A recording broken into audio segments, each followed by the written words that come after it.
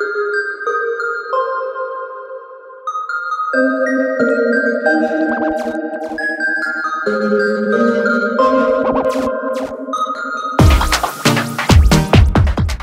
hey folks, welcome back to another Timber Talk Tuesday. I'm Ricky McLean with Woodworks. Today's video is going to break the norm of just me talking in the office here. We're going to get out and go see a mass timber job site, but there's something unusual about this mass timber job site. I got to get going. I'll explain that along the way. Let's go.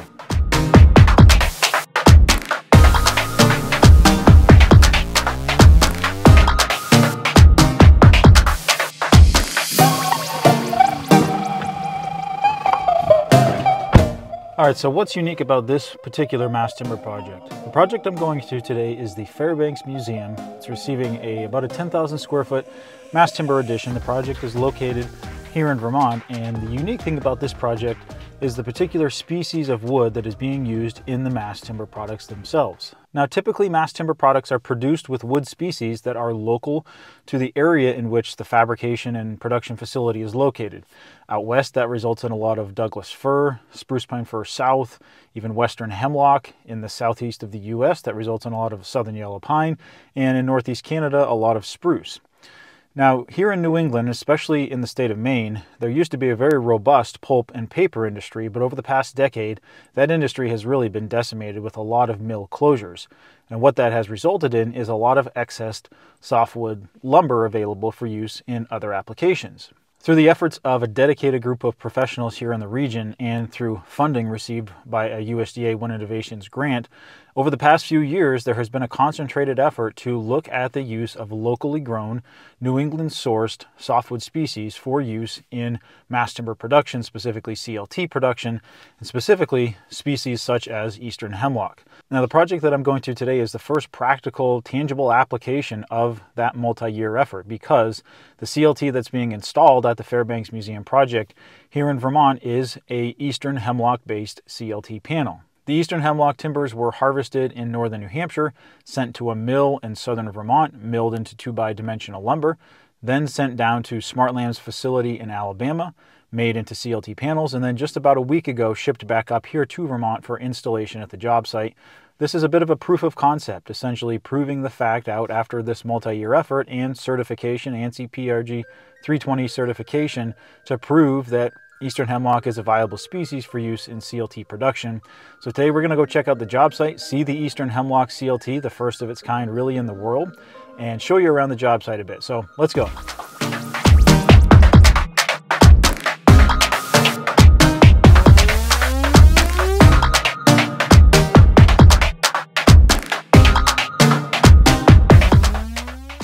So here you can see the Eastern Hemlock CLT panels above us here, and then we actually have a spruce-based glulam beam and column structure. You can see the detailing used is this single glulam column with a double glulam beam straddling that, and then the CLT panels, and then you can see a small, about a 6-inch wide chase, and this is where the sprinkler lines are going to run to be concealed up in that space. One of the challenges with this particular project was the head-to-head height of the existing building and having to match up. As you can see here, we're working up against the existing building. So maximizing the amount of headspace while minimizing the floor-to-floor was one of the project constraints.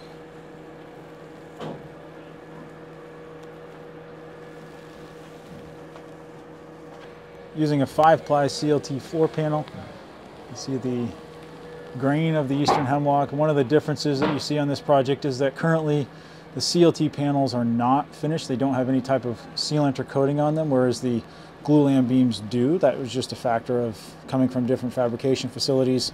So even though these are two different species, I think in the end, they're actually going to aesthetically look very similar once there's a clear coating, a sealant on the underside of these CLT panels here. Already the contrast, I think, between the two is subtle, but it does look nice. But with that clear coating and sealant on, I think they're going to look actually quite similar.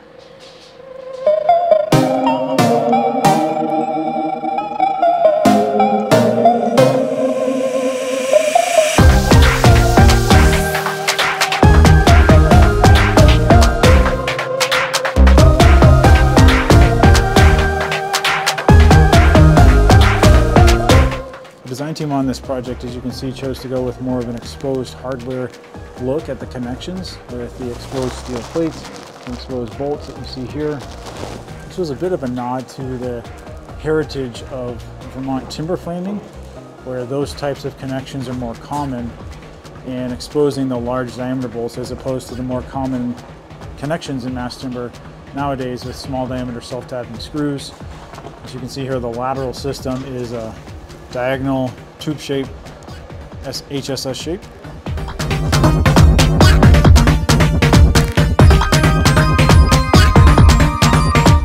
The detail used at the base of the glue lam columns is, you can see this steel box shape with a standoff base to elevate the glue lam member off of the concrete slab once it's poured, still provide some vertical adjustability in the vertical setting of that column itself on the concrete pier that it's supported on.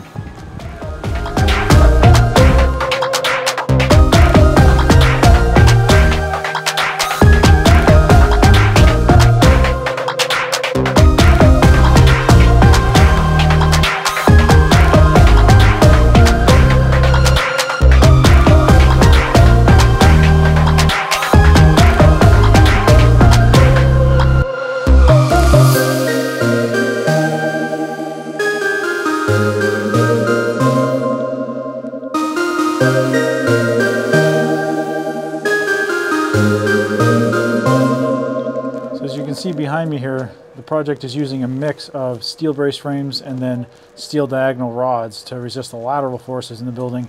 We're currently in the basement of the addition. The existing building is off to my left here, and as I mentioned, there were those constraints with working within the floor-to-floor heights of the existing building. That's actually one of the main reasons that mass timber was seen as a viable option as actually providing benefits for this project, was because of the low floor-to-floor heights within the existing building. They needed a very thin structure, something that could span across the entire width of the addition while being a very thin structure to fit within the existing floor-to-floor heights while giving adequate headroom in the addition itself.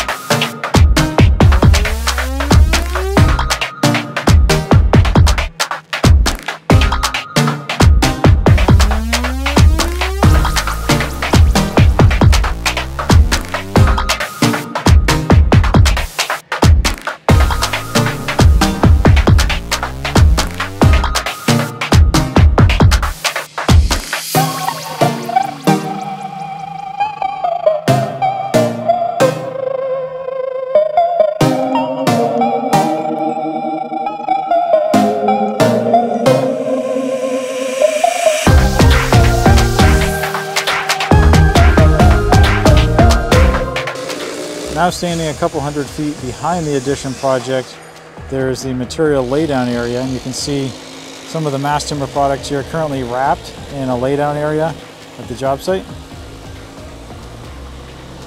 currently with materials to cover the products, plastic wrapping on the materials themselves. Some of the members are unwrapped, as those are the ones being installed today, so they're being prepped for the connections. But otherwise, materials are covered with a plastic wrapping material, and those are generally taken off right before the members are erected.